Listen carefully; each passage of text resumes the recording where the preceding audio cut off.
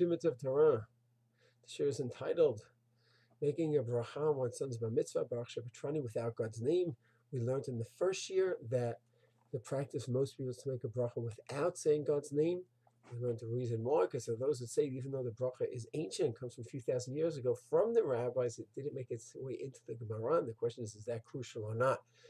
So the minhag generally is not to make a bracha with God's name, just Baruch Shepatrani, but the Maril, which is the first opinion brought down the Ramah, that you say with a bracha, because sof, the Balmais, it comes from the rabbis, even if it didn't make it into the Gemara. So that is a prominent shita as well. The Shulchan in late 1800s, early 1900s says, it seems from the way he writes, the minhag actually was to make a bracha, Maril, with God's name, Maril Diskin, Rosh Shlomo Zalman Auerbach. And others say, yes, one should make a bracha. And Chabad rabbis, many of them made the bracha with God's name.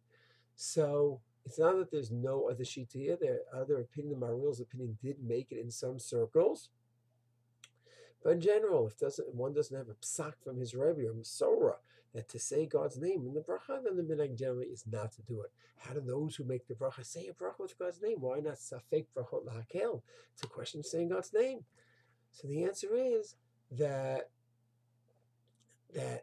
when one has a psak from his Rav, it doesn't matter what the rest of the world says. He has a psak from his Rav to make a bracha. He's not in safek brachot. He doesn't have a safek brachot. So if he makes a bracha with God's name, or if he has a minhag, and that's a Masorah. If he has a Masorah, then once again, there's no safek brachot. Safek brachot only means a person, I don't know, I don't know what to do.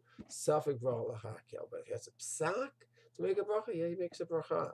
He has a Masorah to make a bracha. If he's a big enough Talmid Chacham posek that he himself goes to the sugya and he's convinced, that's obviously I'm talking about a high level Talmid Chacham, then that also, because in all of these cases there is no safek, and therefore we don't apply the rule of when in doubt leave God's name out. We don't apply that rule, and therefore that he makes the bracha. There are those who do say the bracha with God's name, like the Maharil's opinion, and elu ve'elu, they're both legitimate as long as the one who does say the bracha has a Masorah or a psak from his Rav to do such a thing.